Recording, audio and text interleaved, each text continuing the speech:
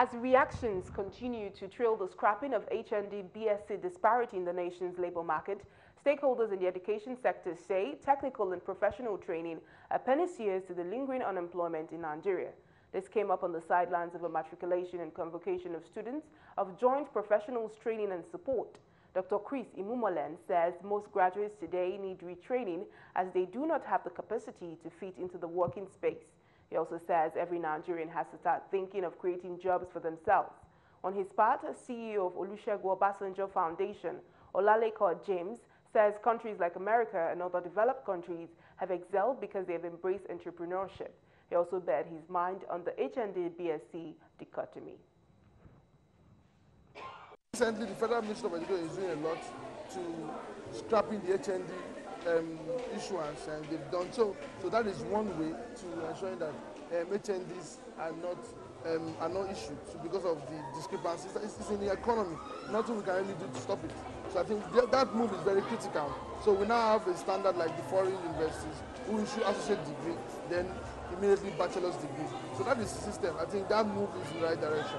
So and the government needs to gear policies that can quickly help people to bet their businesses, like bringing up policies like tax waiver, setting up companies, and getting loans from financial institutions. These three things will help young entrepreneurs to spring up, and in 5 years, we have millions of jobs provided that people are engaging people within their business. And it seems that some of our polytechnics are giving more of the practical one. But I think the new policy said that will now be bachelor technology, which will now be good. So if that's well done, we're fine. But I'm afraid because the previous policies have not worked out well.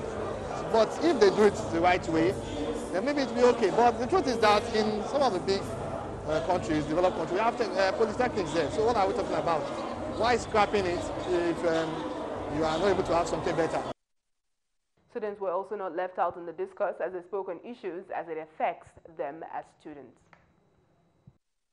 Professional aspect of it expose us to other aspects that are not part of the Nigerian curriculum.